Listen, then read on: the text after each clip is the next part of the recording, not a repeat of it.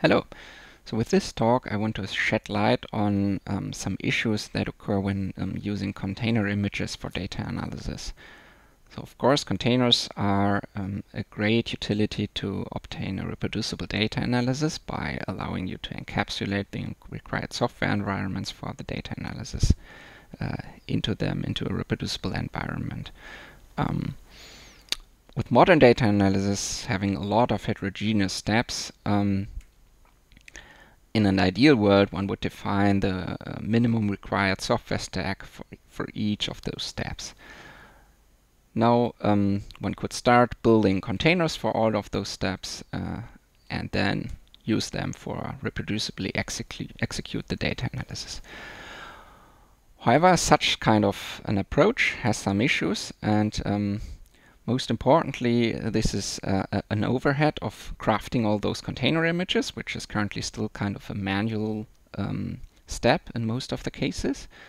And second, you end up with an explosion of image variants. Imagine that hundreds to thousands of data scientists all over the world probably use similar tools, but still have maybe slightly different container setups.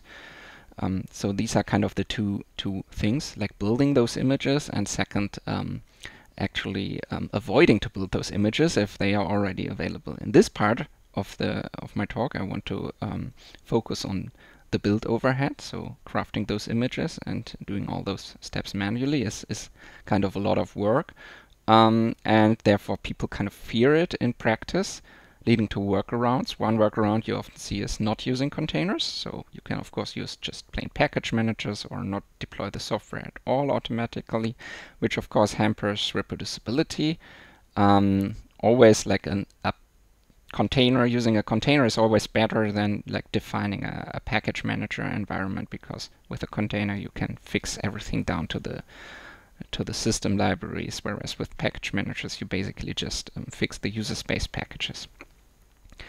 Second workaround is not having fine-grained containers, but one large container for the entire analysis.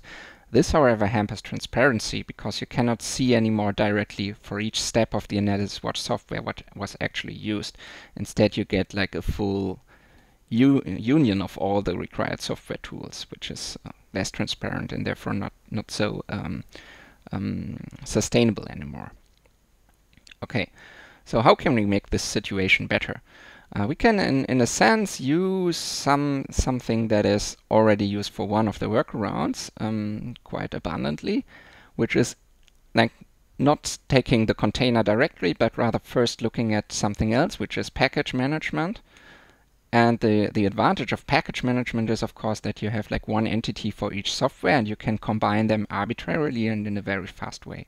One such package manager is the Conda package manager, which has the benefits of being language agnostic, having already thousands of available packages from all fields of data science in particular, and therefore it has been matured to be kind of this de facto standard in data sciences nowadays.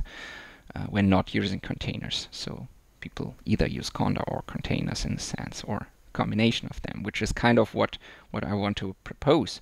Ideally, we would have a situation where we can start with a Conda environment where we specify the software that we actually need.